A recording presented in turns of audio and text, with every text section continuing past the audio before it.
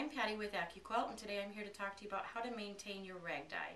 Today to demonstrate, we're going to use the 8.5 inch rag die, and as you can see, there's a lot of extra little blades in this die, and that is for your convenience. It pre-fringes your fabric so that when you cut it out, you sew it together and it's already pre-fringed. You don't have to do all that extra hand cutting.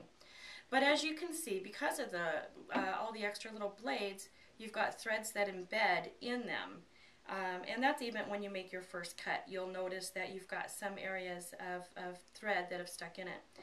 To help you clean out your rag die, we've provided you with a tool. It's a die pick. It kind of looks like a dentist tool.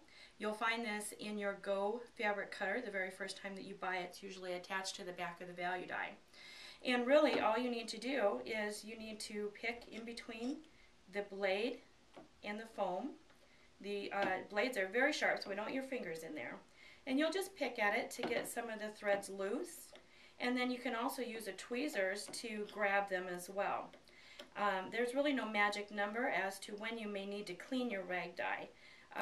After you find you're not getting a really good cut, maybe that's the time that you need to stop for a little while and clean it out, but certainly not after every single run through.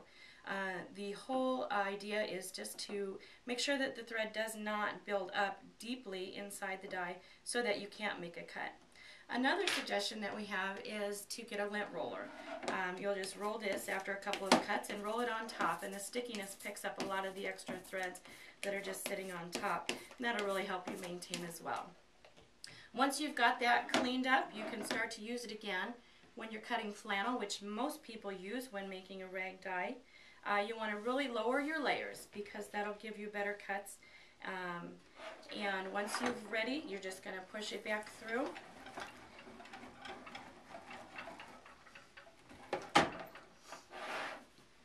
And you want to lift it off.